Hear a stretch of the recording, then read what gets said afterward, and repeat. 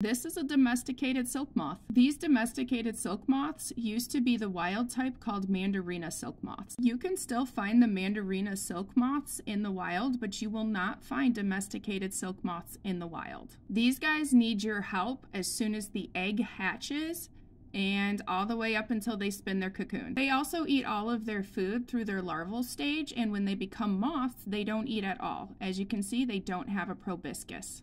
Domesticated silk moths were designed solely to create silk. In today's world, we also use the worms to feed our reptiles and invertebrates, and they are actually very nutritious. Domesticated silk moths are extremely inbred, and generally they have a completely white body with a white wing, but mine are mixed with the wild type Mandarina, so that's why you see patterning in my baby's wings. The reason that I mix my genetics is because it creates a stronger line of silk moths, and I don't really care if the cocoon is really strong like the pure Bombay Morais. My mixed ones do create a weaker cocoon, but I'm not in it for silk. I'm in it for this face. Look at it. It's adorable.